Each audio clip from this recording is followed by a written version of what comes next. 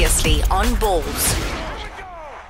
Finals with Rafael Nadal also in action tonight. All right, let's stop right there. Yep. That Kvitova. Yes. Petra Kvitova always sounds like one of those plovers on a golf course when they're really pissed with you. Yes. That's a Petra Kvitova. When they dive bomb you. Yes. Lovely. Oh, Darren. All right, let's leave it up to the expert to tell us about French Open because Rob Koenig joins us on the on Skype. Where are you, Rob? I'm back at home. How are you doing, Darren? Listen, can you do me a favor? Oh, can you please buy whatever company has done your Skype for us?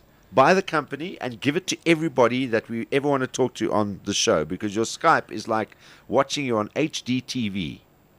I need all the help I can get, but thanks very much. Oh, it's awesome. It's awesome. Clean camera, beautiful shot, lovely audio, fantastic, man. Good old-fashioned MacBook Pro. There you go. Yeah. Why are you not traveling with the French Open? What's the story? French Open always comes pretty quickly after the two European events that I do in Rome and Madrid. And if I do those as well as the French, it's pretty close together, and it ends up being too much time away from my family. I've never been a big fan of the French either, so I'd rather stick to Wimbledon and the US Open is where I spend most of my time. Never been a big fan of the French, the people, or the French, the tournament? It's a little bit of both. I mean, I don't know if you've seen the last couple of days, but those corporate boxes around the court, so often it's empty there, and it leaves such a bad taste in the mouth of tennis fans. And you can understand why, because they give their left arm to be part of the action there. Yeah. And all these corporate boxes, the French spend so much time, eating food. They only get out there at 4 o'clock in the afternoon. I think it's a push showing, actually. Yeah. It annoys me. And by the way, on that subject, to whoever the person was at Loftus on Saturday, the one box that was empty in the middle of this packed stand, they couldn't get tickets, and some chop has a box at Loftus and didn't open it.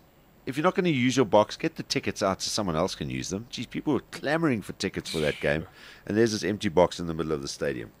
That is really stupid. Probably a Shark supporter or something. They were playing in Joburg, John. Yes, I know, Why would a Shark supporter have a box at Loftus? Who knows? Egypt. Anyway, Rob, so yesterday, what a day. We thought that maybe we might see the end of Federer and we might see the end of Djokovic, but they both prevailed. Yeah, two great champions. They've got that mentality, haven't they? They just find a way to win somehow. It's interesting, though, when you actually look at the 5-set records of both guys. Starting with Federer, he doesn't have a great 5-set record. I think he's 18 wins and 16 losses. And for a player of his caliber, that's not that impressive. And what it tells you is that when guys are able to play Roger close, when they are able to play him close, he's there for the taking. But I think Del Potro faded a little bit at the end. But as far as Djokovic is concerned, what he's been able to do in the last 2 or 3 years, initially when he broke onto the scene, he had a poor reputation.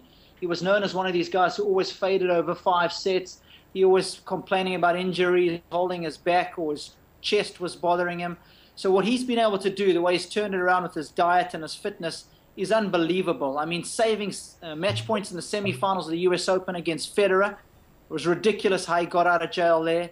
He should have lost to Seppi in his previous match before he almost lost to Tsonga yesterday. And the quality of the tennis was ridiculous yesterday. All right, yesterday and today, Johnny, those I don't know if you heard John just doing some of those results today. They've lost the women have lost their some of the big seeds in their side in their competition. How do you see that one panning out? Who do you see as the one to? Please don't say Sam Stosur, otherwise I'm going to end this call right now. Oh, gee, okay. Well, I'll say the Aussie then. That's Sam. And you'll know about this, how certain teams always seem to play well at certain venues. Yeah. And it's the same for Sam at the French Open. She loves the courts there. They play right into her game style. They're very fast historically, the French Open courts. And she is so aggressive. And her game plan is so well suited to the courts there. And, of course, the feel-good factor for her is so high in Paris. Obviously having a lot of success there in the past.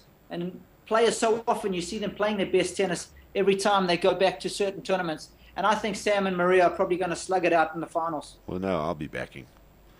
Yeah. But anytime Sharapova plays, she could be playing against Miss World. I still back Sharapova. Love her to bits. Yeah, I think Sharapova actually saved the whole good-looking tennis player thing, because Koenig almost damaged that beyond control, and then she came through, also a belter, but actually could play the game and win tournaments. So it was great when she actually won Wimbledon that year. So you can be good-looking and still win tournaments. As far as the men's go, who do you see as the winner there?